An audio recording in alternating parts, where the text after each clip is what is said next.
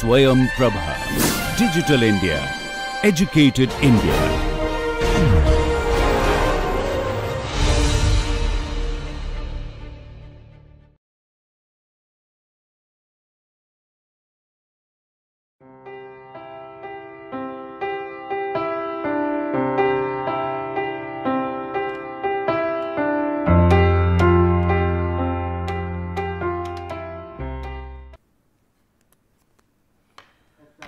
Welcome to the fifth lecture of Design and Analysis of Experiment. Today we will discuss data summary and presentation. The content of today's presentation is experiment, population and sample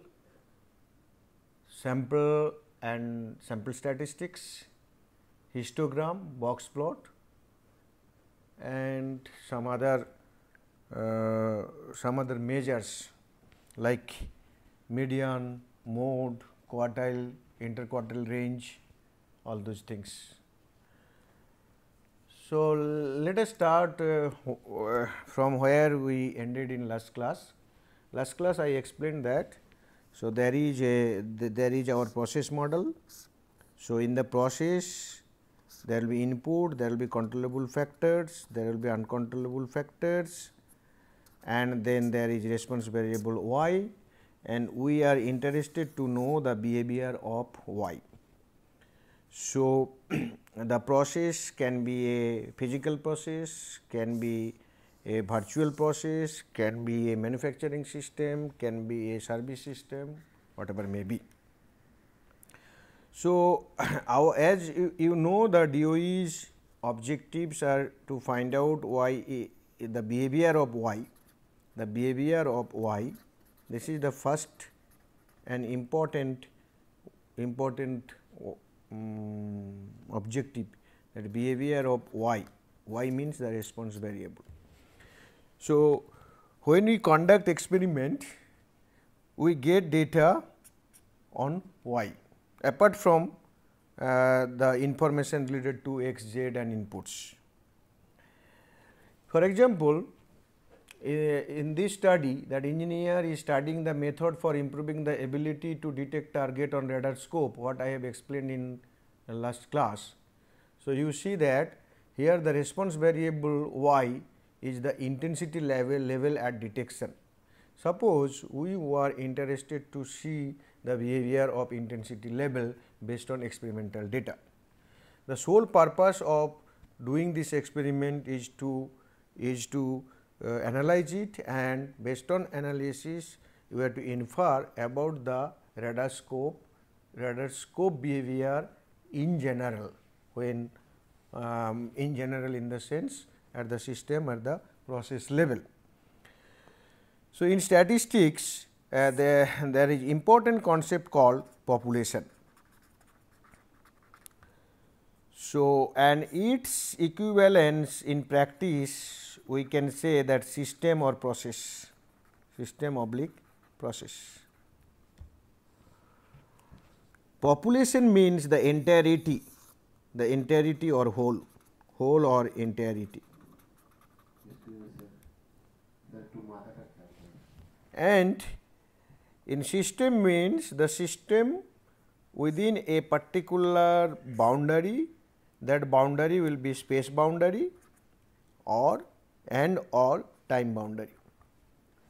So, that means if we consider the radar scope example, here what happened, the space is that we are interested in the behavior of the or the performance of the radar scope given ground color clutter and type of filter used, and also in the presence of different level of operators.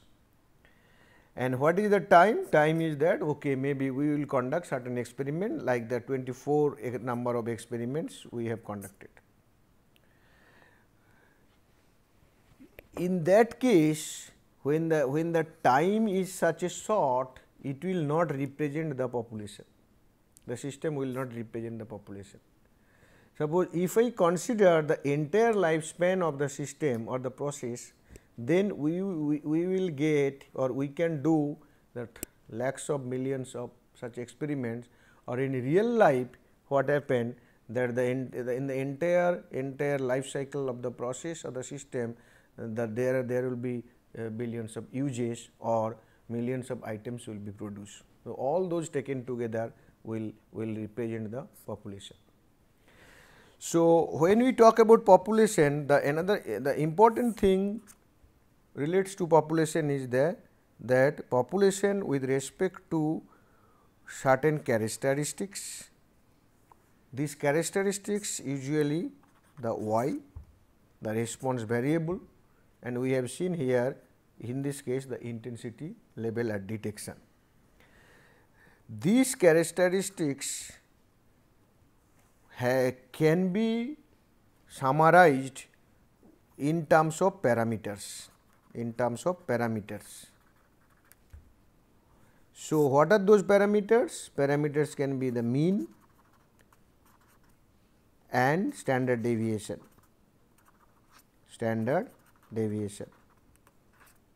Sigma. But as we there may be many more parameters, but as we know that we cannot wait for observations of the entire span of the system or countably infinite number of items to be produced.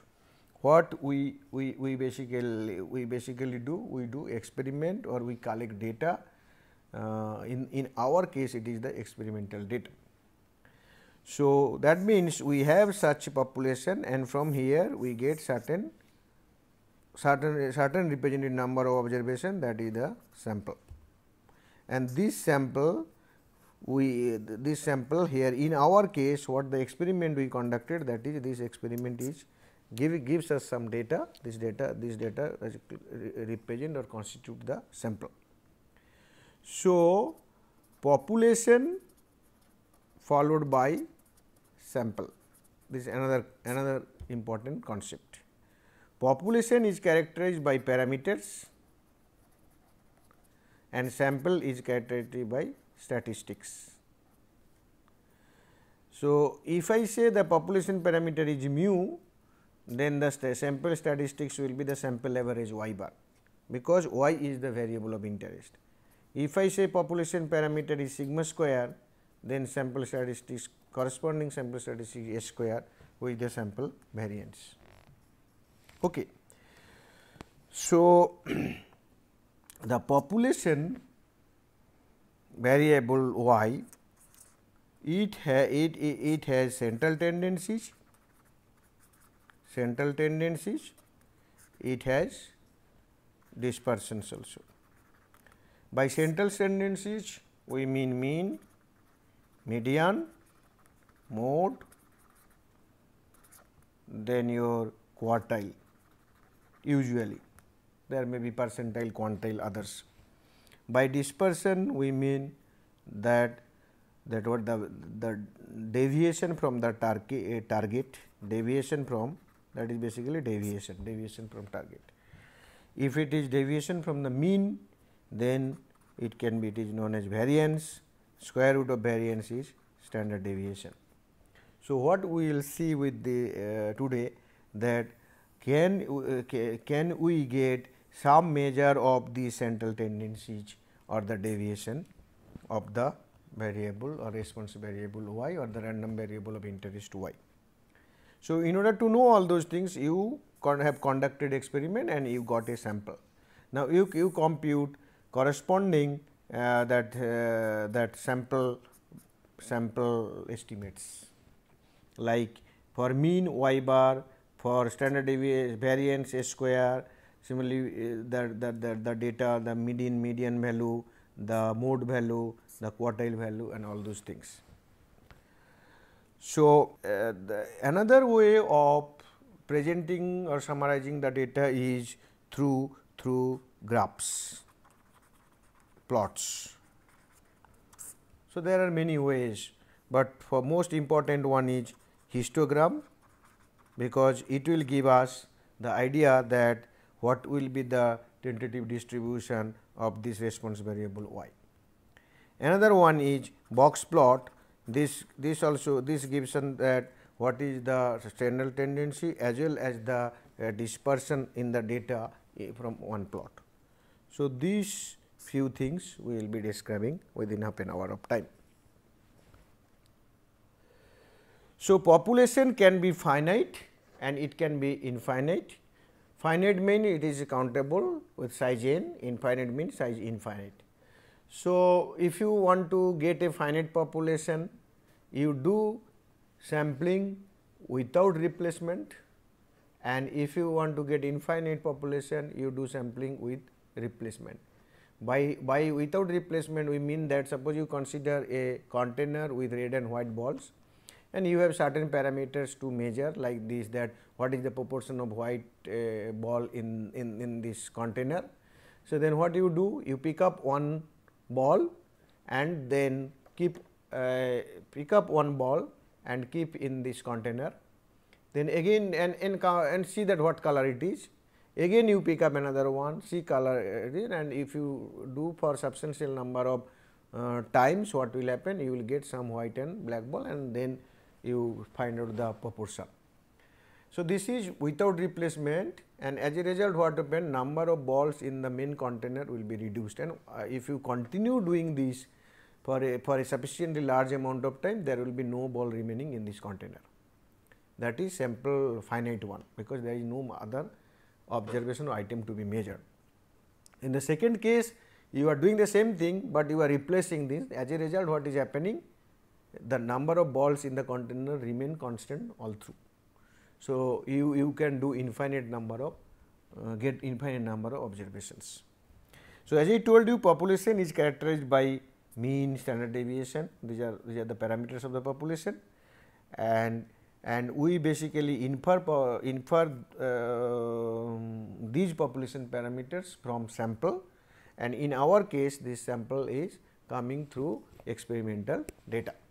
So, experimental data is constituting the sample. Here I want to tell you one more thing, that here there, although the controllable factors are there, and we have seen that ground clutter as well as the type of filter contributes or affect in y the response variable, but in this case we are not considering all those ground clutter and type of filter x and x variables.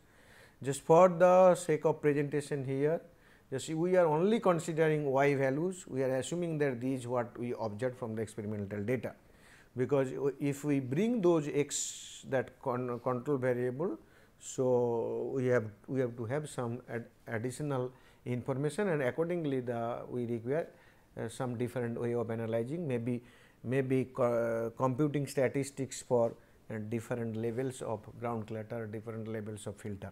Okay. The sense of the presentation now is that suppose given a data, you got an experimental data set. Now, how to compute mean, standard deviation, variance, and how to go for different kind of plots. So, let us see that there are 24 observations, and if as you have 24 observations, so in general the data structure will be like this, sample data structure will be like this, I or j, let us I start from I 1, 2, 3 like I.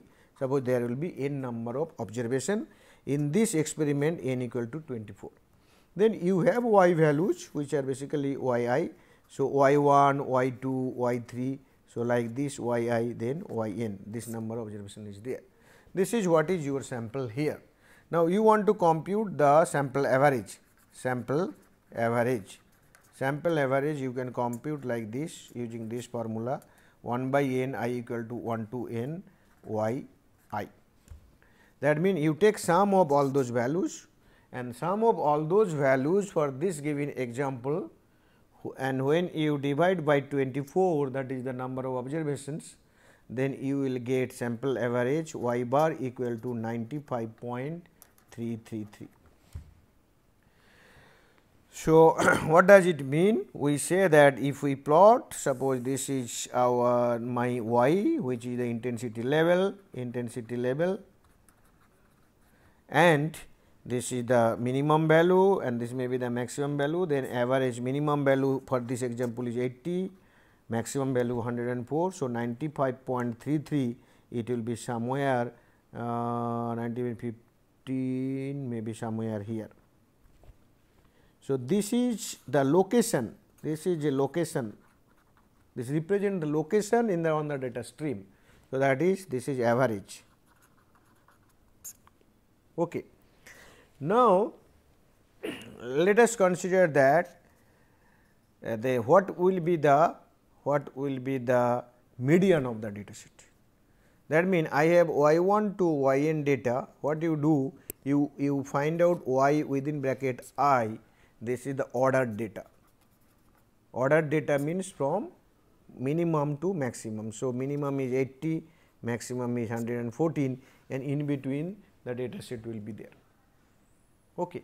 Just I want to show you this data here.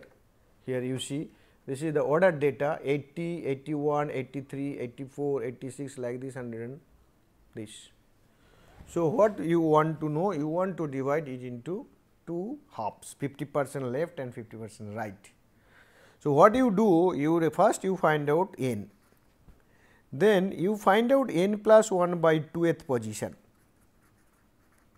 So, as n equal to 24, so 25 by 2 it is 12.5 position. So, if I say this is my first position and this is my 24th position. So, somewhere here it will be 20, this is 25.33. So, somewhere here what will happen, somewhere here maybe this is the position of median, because this is the 12.5 position, 12.5 position median. So, how do you compute this? What is the value? So, what you require? You find out that 12.5, this position is not, it is a count type of data, you are not getting that 12.5. You are getting at the 12th position, data value is, y value is 95 and 13th position 96, you take the average of the two. So, 95 plus 96 by 2, it is 95.5. So, the median value is 95.5. Okay. Now, you may be interested to know the quartile. That means, by doing median, you are dividing the data stream into two halves.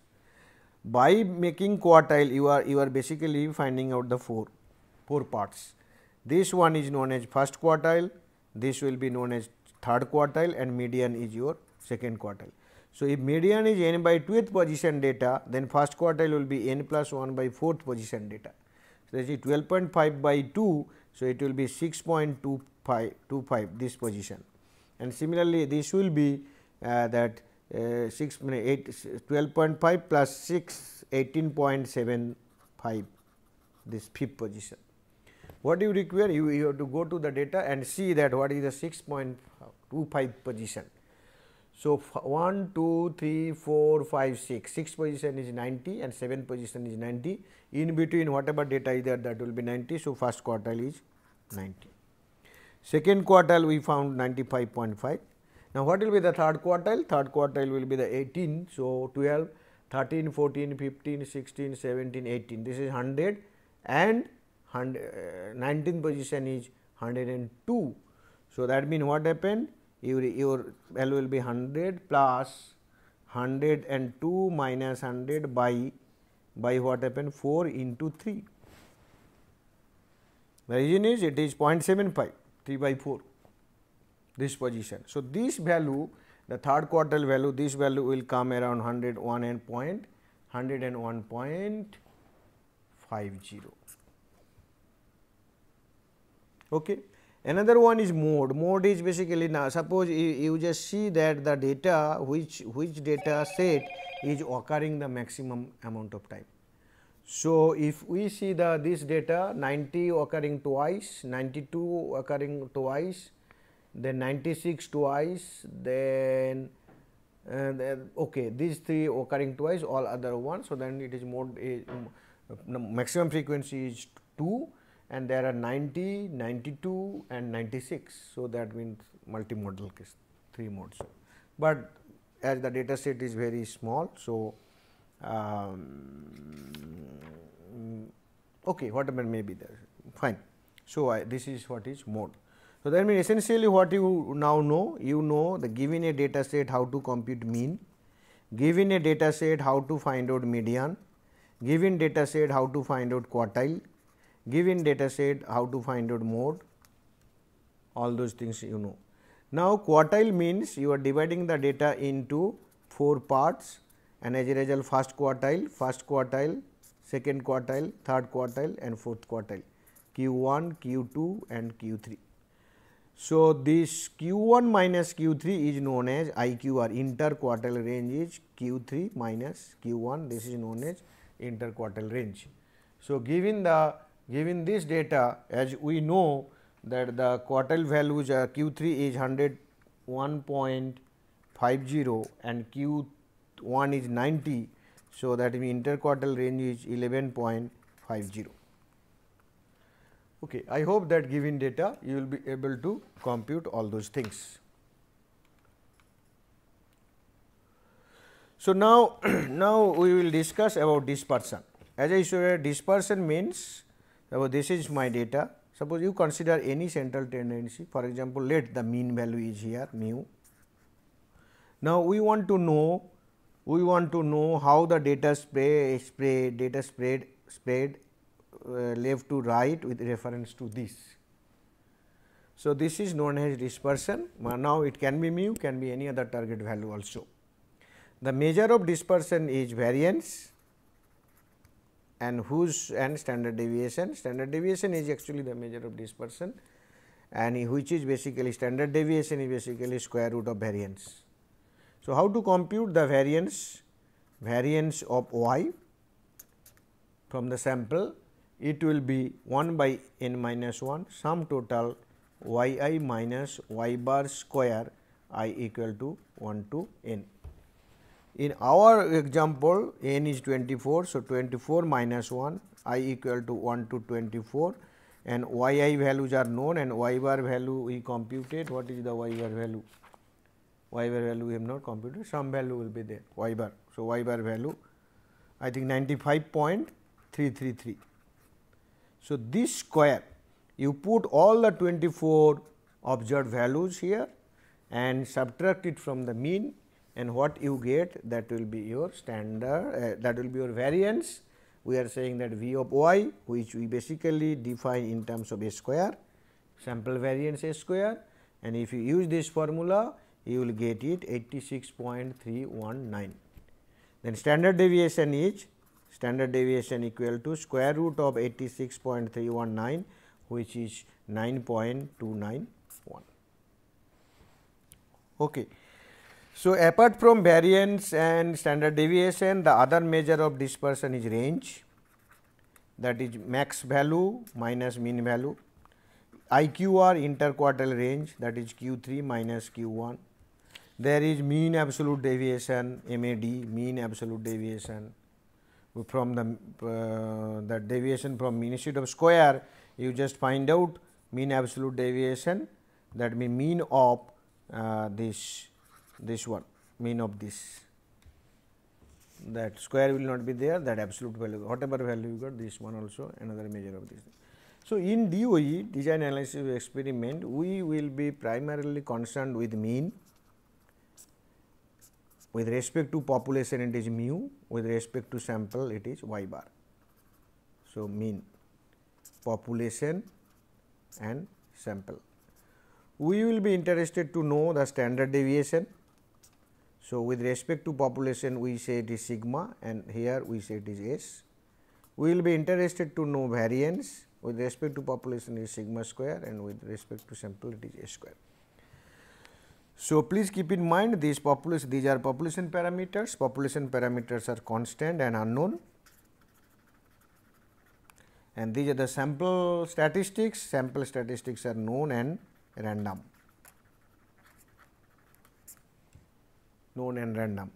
The sample statistics are used to estimate the population parameters. Sample statistics used to estimate population parameters. As population parameters are not known, so we require an estimation of that. Where population parameters are known, I do not think the statistics is useful there. Okay. Now, I'll tell you some graphical plots. First one is histogram. You see this data set, and this is the histogram. It is basically drawn in Minitab. Now, what is the procedure of drawing an histogram? First one is you have data, suppose data y, here it is 20, y1 to y2 to y24. Actually, I will write yn. So, what you do? You arrange them ascending, order them, you find out ordered data. So, instead of, if I write yi is the data, ordered data, we can write y within bracket I. So, that means it will be y bracket 1, y2 and like yn. Remember, these data and these data are not same. These are y1 is not y within bracket 1. This may be some value. Here it is 80 and it is 104 for the order case, but for the unordered case it is different. It may be something else yn value. Okay, whatever. Order the data. Then find out the number of class or number of classes or beans. Mean what you want actually when you develop histogram. So, instead of you have, it is your y axis. So, instead of considering every data point one after another, you basically you know the mean and max, you want to make it some equal intervals, a large number of interval like this. And you want to find out, suppose this is a value, you choose the lowest value and higher value, and this is known as first class. So, this is my class 1 or bean 1, this is bean 2, bean 3 like this, and every class has the lower boundary and upper boundary. And then what you require to do, you select class. For example, in this case we may select that 77.5 to 80, maybe my or 82.5, that means 72.5 to 82.5, that means difference is 5. So, this what is the number of, what is the frequency, how many data points falls under this, let it be n1. Then 82.5 to 87.5, let it be n2 like this. So, first what you will find out the class. So, you use root n, if n is 24, it will be around 5. It is just a trial, and it is just a what I can say guess. It is a starting point. You may not be happy with 55, you may go for some other values also, but whatever may be the thing, you have class, you find out all the class and their lower and upper boundary, and then in each class what is the frequency. So, this side will be frequency. So, what you do basically here, suppose this is my first class. So, you plot the frequency and draw a bar like this. For the second class, suppose this is the frequency, draw like this, third one may be like this, fourth one may be like this, fifth one may be like this. So, so that means x axis the y value, y axis is the frequency. Sometimes what happen, you will use relative frequency, means suppose you have total n number of observations. So, n1 by n is the proportion, n2 by n is the proportion. This side also relative frequency also you can use. So, if you use relative frequency, that is also histogram. Many a times what we do, we basically join the middle point of the bar and find out a graph. This is known as frequency polygon. And if you smoothen this frequency polygon, you will get some idea about the distribution of the y variable. Okay. So, with reference to this data, this is what is the histogram, and it is developed using Minitab. You see that the few things, that this is the middle value 80. So, this is 77.5, 82.5. So, like this 1, 2, 3, 4, 5, 6, 7, 8 beans or 8 class, and there are class interval, but all are equal interval. And all the all the middle points, this point, this point, this point, if you join you get frequency polygon, but here happen that this frequency polygon is smoothened further and you got a curve like this, which it is resembling that the data may be normally distributed. Okay.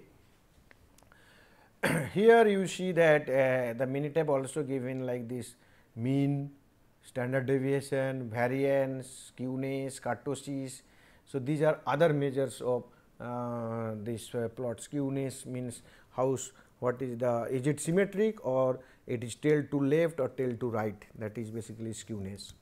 Kurtosis means basically it talks about the pickedness of the value, means is the mode value is very what is the mode, whether the number of observations at the mode level is very high compared to the other levels, or it is basically it is a smooth and one, okay, not that much of high pickedness. So, those things are coming through kurtosis. Okay. But here another important plot is shown here, you see that down, this is known as box plot. So, I want to show you how this box plot is developed, because it is a very important plot for all of us.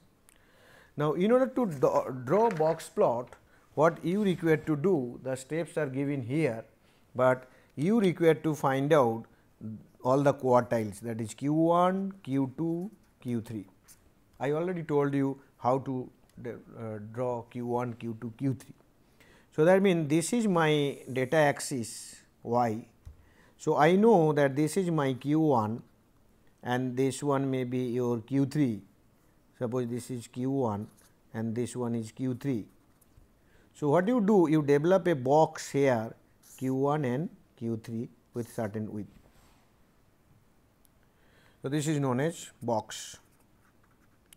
Then you also plot the median value there. So, maybe median is somewhere here, let the median is here, this is Q2. You may plot mean value also, just like a small circle, you can plot mean also, but usually we do not put mean here, we put all Q1, Q2, Q3. Then you find out what is the value Q1 minus 1.5 times IQR. IQR already you have seen, IQR is the difference between Q3 and Q1. Then this is first quartile minus 1.5 IQR. Similarly, this may be that Q3 plus 1.5 IQR. So, my box or in the box plot, this not only box, there is another line, that's line left to Q1 and right to Q3, these are known as whiskers. That is why this plot is also known as box and whiskers plot. Whisker plot, box and whisker plot. So, here some of the steps are given. So, you see that we said that first find Q2, then find Q2 left to Q2 data set, that is Q1, and find Q3, then find the extreme values. It may so happen that there will be some values here, some values here also. So, these are known as extreme values, means the values of y values which are beyond Q1 minus 1.5 IQR, or here below this value or above Q3 plus 1.5 IQR. These are extreme values, these are known as outliers. So, usually we do not consider this does not belong to the data. The advantage of having box plot is that it not only tells you that where the median lies, it also give you that where the most of the data fall on which range, because this IQR, this is the range where most of the data falls, and it also give you that what is the spread this side and this and the variability beyond that also. So, as mean can be placed here also, If we place mean, this will give you the location, mean and median, quartile, this will give you the dispersion, that is the spread of the data set. From one plot you are getting central tendency and the spread or the dispersion in the data. So, it is a very important plot, and in fact, when we conduct experiment, all the time what we will do after getting the experimental data, we will go for box plot to see that whether the factors level is really affecting the mean of the response variable or not. So, that one diagram I will show you now. You see that last lecture with one factor complete randomized design, we found that the ground clutter has 3 levels, and in each level there are 8 number of replications or data points. Now, and what we have done here, we have developed 3 box plots, one for y, that is the response, the detection level when ground clutter is at low level, one for y when ground clutter is medium level, and another for high when ground clutter is high level. So, you see what happened here. If I develop box plot for first one, second one and third one with reference to the ground clutter low, medium and high, and this is the box plot. What can you infer from this box plot? You can simply infer that the median value here and the other two, they are different. Here median is lower than these two for this low, and this value is around just above 90. Here it is above 95. If I consider mean will be somewhere here, mean will be somewhere here, mean will be somewhere here. So, that means if you change the ground, when you use the radar scope, when that environment condition in terms of ground clutter it is low, you will detect it quickly, because the signal detection level is lower.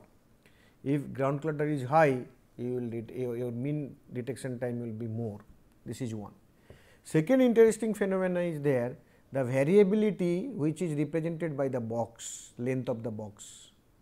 See, when ground clutter is at low level, this length is smaller compared to medium ground clutter level, compared to high ground clutter level. So, that means if the environment, this ground clutter environment condition, the ground clutter level is high, it means that not only the mean response time is high, in addition the variability is also high. That means, suppose you are using the radar scope, when you detect the target, if I go and use the radar scope, I will take maybe time much different than for both of us when the ground clutter level is at low level, that is the one level. So, from this plot we can say that there is difference, but whether this difference is significant or not, statistically significant or not, this will be I can say tested by some techniques. We will discuss analysis of variance. That time I will show you how this will be tested, whether the mean response for the 3 ground clutter level different or not. If it is different, which of the pairs are different, all those things will be tested. So, with this I conclude that when you have data, you must know how to represent the data in simple tools like box plot, like histogram, there are pie chart, bar chart, other things are also there, Pareto chart, and also you must know that what is the tendency of the data in terms of central tendency, that is mean, median, mode, quartile, all those things. Also you must know what is the spread of the data.